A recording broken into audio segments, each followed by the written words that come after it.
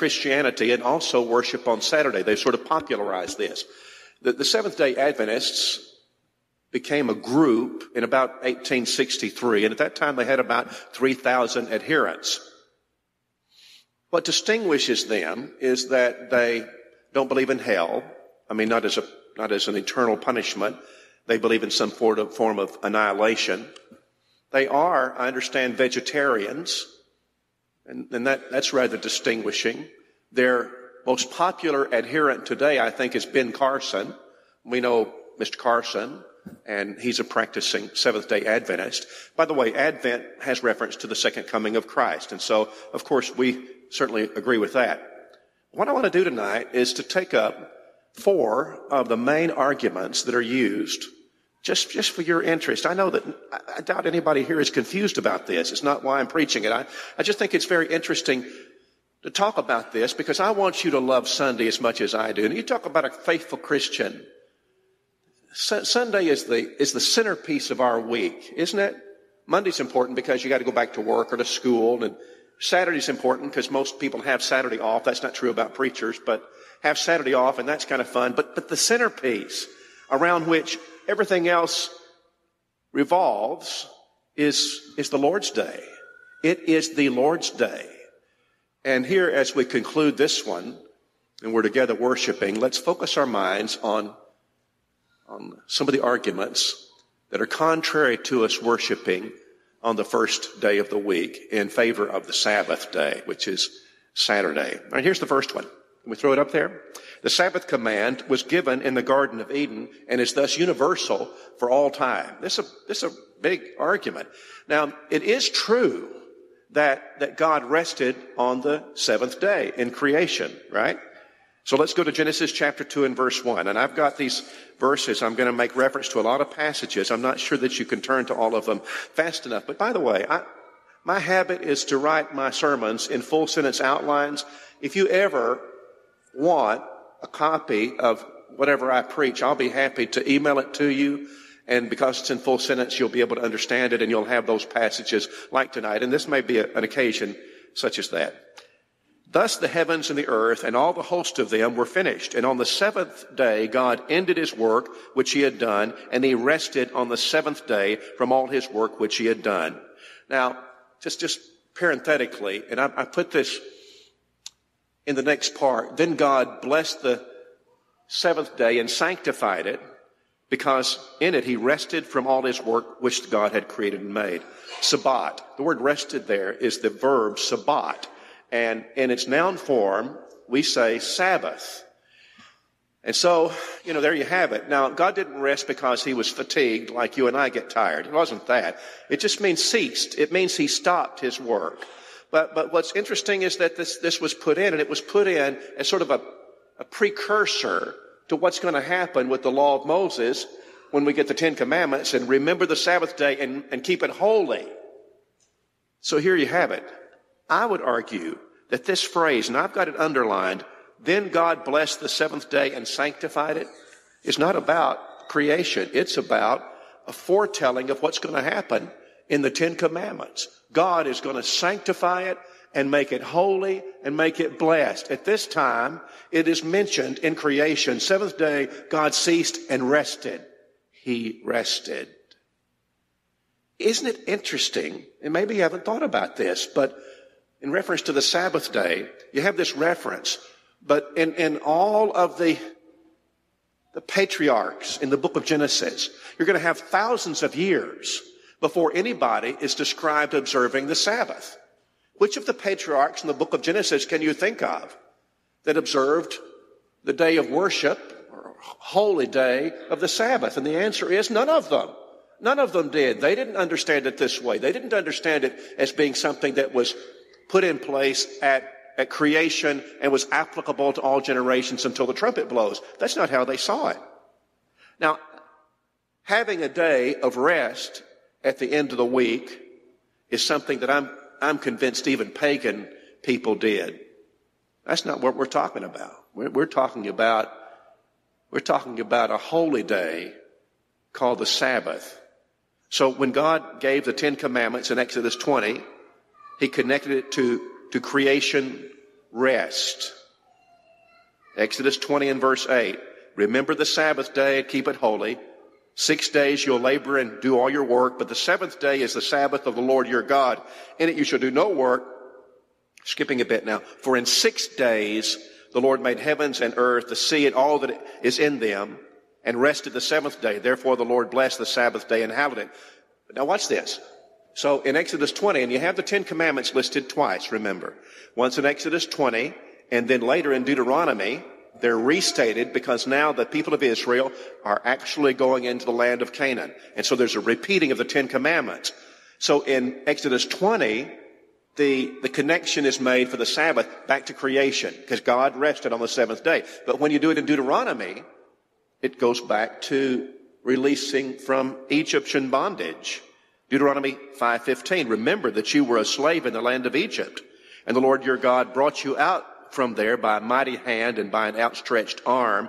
Therefore the Lord your God commanded you to keep the Sabbath day. Why? Because he delivered you out of that Egyptian bondage. But it wasn't established as a religious practice until the Ten Commandments. It wasn't. Now, it's very interesting what Nehemiah has to say about this. I'm in Nehemiah chapter 9 now and verse 13. I want to read something from Nehemiah and then from Ezekiel, from these two prophets. Nehemiah 9:13. You came down also from Mount Sinai.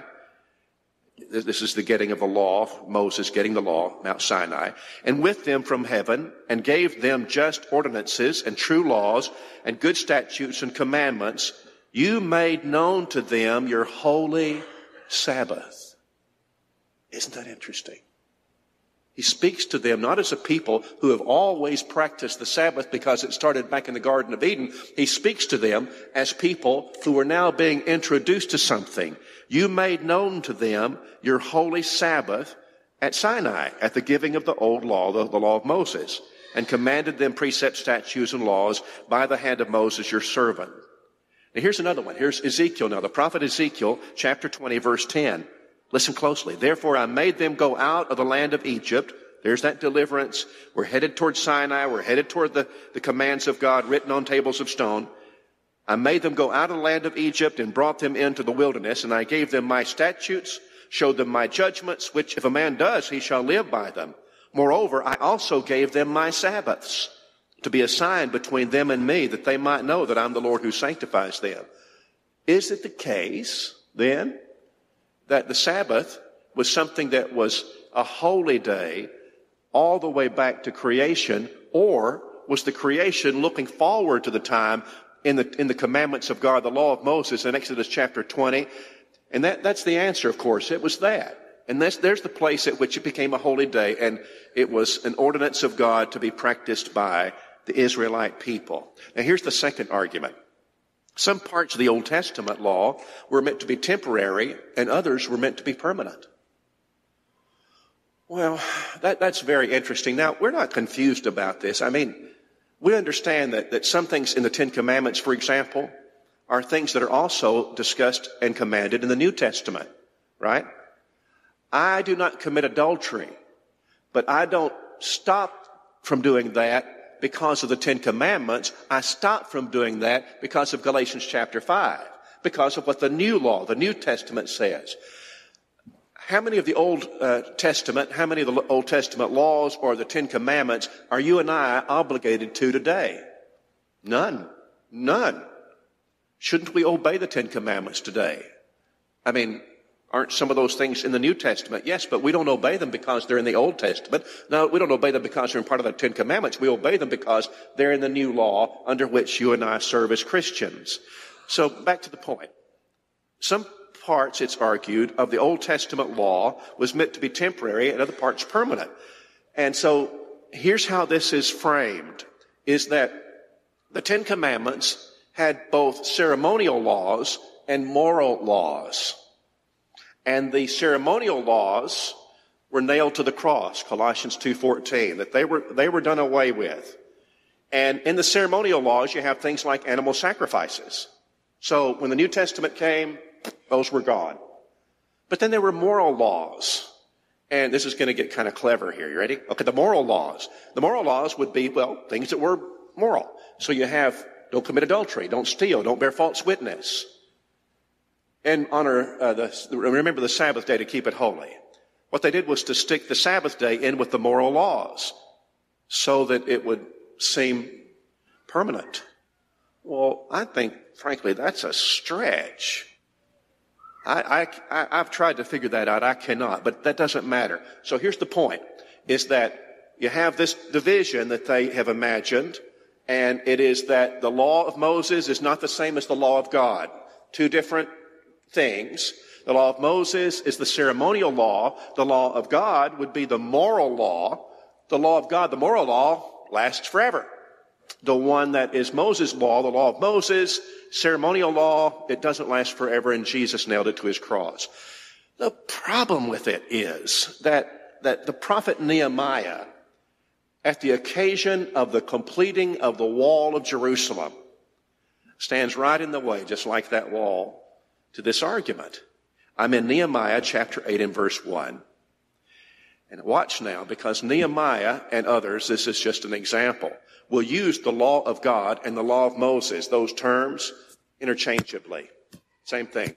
All right, the law of God is the law of Moses. It's all the same thing. This is an arbitrary and imagined distinction. Nehemiah 8 verse 1. Now all the people gathered together as one man in the open square that was in front of the water gate, and they told Ezra the scribe to bring the book of the law of Moses. I underlined it for you so you could see it clearly. The book of the law of Moses was what Ezra was to bring, which the Lord had commanded Israel. And Ezra was supposed to read that to the congregation. So you get down to verse 8 of Nehemiah 8. So they read distinctly from the book in the law of God, and they gave the sense and helped them understand the reading. In other words, there was no such distinction. That's been imagined. And for what purpose? It was imagined in order that people could say that we aren't to worship today on Sunday, that we're to worship on the Sabbath day, because some parts of the Old Testament were meant to be permanent, and surely the Sabbath was meant to be permanent. Let me do one more before I leave this point. It's Nehemiah chapter 10, 29. These joined with their brethren, their nobles, and entered into a curse and an oath to walk in God's law, which was given by Moses, the servant of God, and to observe all the commandments of the Lord our God, our Lord, and his ordinances and his statutes. You see, Nehemiah, he doesn't know about the Sabbatarians and the arguments they're going to make, apparently, and he just has this notion by inspiration that the law of God and the law of Moses are the same thing. Here's number 3, same thing. All right, number 3. God intended that the old law would be for both the Jew and the Gentile to live by. If God wanted to do it this way, it would be okay with me, but that's not how it was set up. That old law was a school teacher, a schoolmaster, preparatory to bring us to Christ, Galatians chapter 3. So when you get to the 10 Commandments, and verse 8 says, remember the Sabbath day to keep it holy, it was given exclusively to the Hebrew nation. It was given exclusively to the Israelites and never to you. I'm looking across this room right now, and so far as I know, we are all Gentiles in this room, exclusively, and you've never been under the old law. You never have. Wasn't written for you or to you, and you've never been responsible for it. Here's Deuteronomy chapter 5 and verse 1. Moses called all Israel and said to them, hear, O Israel. This is, by the way, just before the 10 Commandments are restated, relisted, just before that. Hear, O Israel, the statutes and judgments which I speak in your hearing today, that you may learn them and be careful to observe them. The Lord our God made a covenant with us in Horeb, Sinai. The Lord did not make this covenant with our fathers, but with us, those who are here today, all of us who are alive. How about that? The patriarchs in the book of Genesis were not amenable to the law of Moses because they died before it started, before God gave it. And that's the point here that's being made by Moses, is that it wasn't for them. Who was it for then? It was exclusively, he said, for us. It was just for us. And one of my favorites is the Ark of the Covenant. When you open up the Ark of the Covenant and you look in, what do you see? What's in the Ark of the Covenant? Here's 1 Kings 8 and verse 21. And there I have made a place for the ark, in which is the covenant of the Lord, which he made with our fathers when he brought them out of the land of Egypt. Now look at those words very carefully. The covenant of the Lord. All right, this is the covenant of the Lord. This is the law, which he made with our fathers. This is in 1 Kings 8, so some time has passed since Sinai and the Ten Commandments and the Ark of the Covenant, when he brought them out of the land of Egypt. So that's when this covenant was made on Mount Sinai, brings them out of Egypt, Mount Sinai. Moses gets the law of God, including the Ten Commandments. Verse 9 of that chapter says this. Nothing was in the ark, except the 2 tables of stone, which Moses put there at Horeb when the Lord made a covenant with the children of Israel when they came out of the land of Egypt. That references the Ten Commandments. That was the old covenant that was to be superseded by the new, and the Ten Commandments are thus not binding today. They were binding on them, but to nobody else. Here's Jeremiah 31, verse 31. Behold, the days are coming, says the Lord, when I'll make a new covenant. This is interesting. He's talking about the New Testament. The New Testament. You have a copy of it probably tonight on your lap. The New Testament is the law under which you and I serve God. Jeremiah is prophesying about that new covenant, the New Testament. It hadn't been presented yet. Behold, the days are coming, says the Lord, when I'll make a new covenant with the house of Israel, with the house of Judah. Not according to the covenant that I made with their fathers in the day that I took them by the hand to lead them out of the land of Egypt. We just got through seeing what that was in the Ark of the Covenant, the Ten Commandments, and the law of God. Pardon me. My covenant which they broke, though I was a husband to them, says the Lord. Make a new covenant. It draws a contrast between the old covenant, the Old Testament law, and the new. Hebrews 8, verse 6. I'll get past that, excuse me. But now he has obtained a more excellent ministry, inasmuch as he is also the mediator of a better covenant. What you've got in the New Testament, to which we are amenable, is better. So, I would probably want to stick this in now. You know what? We're not confused about the moral statements of the old law and the fact that we're not responsible for the Ten Commandments, that was for a specific group of people, a specific time, and that time is not now. And Colossians 2 and 14 says that the old law was nailed to the cross. Those ordinances that were handwritten, and you know they were handwritten by God originally, and they've been nailed to the cross. That doesn't mean that we're free to murder and steal.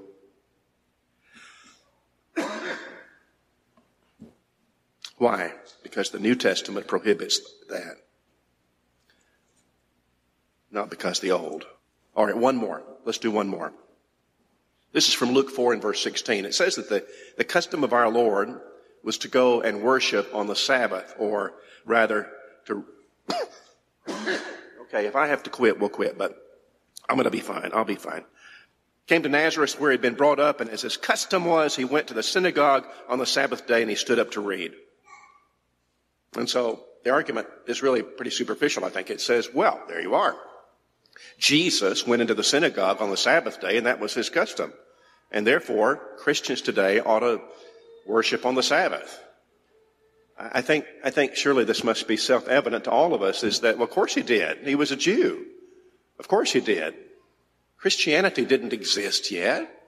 It wouldn't exist. He had to die for the church to be established, Ephesians 5 and 25. He had to die first on the cross, and then the church was established. Not long thereafter, and he ascended back to the Father, and you have Pentecost, and he was a faithful Jew. Remember, though, that's not our question. The question is, on what day should the church meet for our main weekly assembly? Well, ask some questions, and you'll have the answer. According to the New Testament, on what day should the church meet for our main weekly assembly? When was the Lord resurrected from the dead? And I mentioned it a while ago, Matthew chapter 28 and verse 1, he was resurrected on the first day of the week. Why was that? In fact, the passage makes this distinction, and it says, Sabbath being ended, and at the dawning of the first day of the week, he was resurrected. Isn't that interesting? It would have just been so easy, to make it on the Sabbath day that he was resurrected, but that's not how it was. And some distinction was made about that point. On what day was the church established? I won't spend a lot of time on this, but this is very interesting, I think. Leviticus chapter 23 talks about the Feast of Weeks. The Feast of Weeks is the same thing as Passover. It's just another way to describe it, the Feast of Weeks. And when you go there, the way you determine when the Feast of Weeks happens, or the day of Pentecost, it happens, you count 7 Sabbaths, and it's the day after that. So Pente, for Pentecost, means 50, right? Pente, 50. And it's just there. I mean, so what it says in Leviticus 23 is that you count seven Sabbaths, 7 times 7, that's 49. It's the day after that. That's Pentecost. All right? When was the church established? Acts chapter 2, in the first of the chapter says, when the day of Pentecost was fully come. And then he describes the beginning day of the Lord's church. Why? Wouldn't it make better sense if the intention of God was to continue the Sabbath day as he did for the old law and the people of Israel? Wouldn't it make better sense for him to do it on Saturday? Shabbat. But no, that's not what happened. Jesus was resurrected on Sunday. The church was established on Sunday. Ask the third question. When did the people eat the Lord's Supper? When did the early church eat the Lord's Supper? Acts 20 and verse 7. On the first day of the week, when the disciples came together to break bread, Paul preached unto them, ready to depart on the morrow. He continued his speech till midnight. Now get that. For what purpose did they assemble? To eat the Lord's Supper? On what day did they do that? On the first day of the week? And then let's do one more. So on what day of the week did they come together to bring their monies to be part of the treasury for the church, that good could be done with these funds?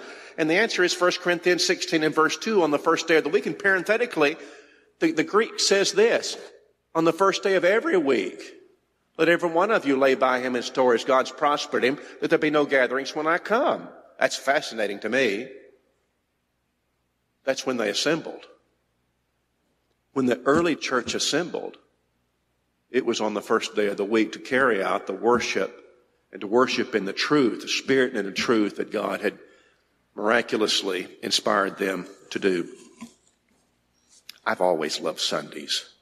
Sometimes I say that if I was alone on a deserted island, I hope I wouldn't be alone. I hope Cindy would be there. But anyway, if I didn't have a clock or a calendar, I sort of think that I would still know when it was the Lord's Day. I don't know that for sure, but I sure have been practicing worshiping on Sunday for an awful long time. It's the center of my week. Everything else rotates around this, not because I'm the preacher, I don't reckon, but because I'm a Christian. This is important. This is sacred. It is deliberate. This is the Lord's Day. I decided today that at this evening time, when we were finishing up the day, I would talk about the Lord's Day, and I hope you will always treasure it. I hope you always will.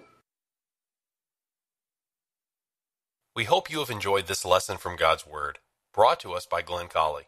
If you have comments or questions, Glenn can be reached by email. Speech on. Hearing devices. Headphone. Apple TV. Camera. Flashlight. Calculator. Timer. Button selected. Screen recording.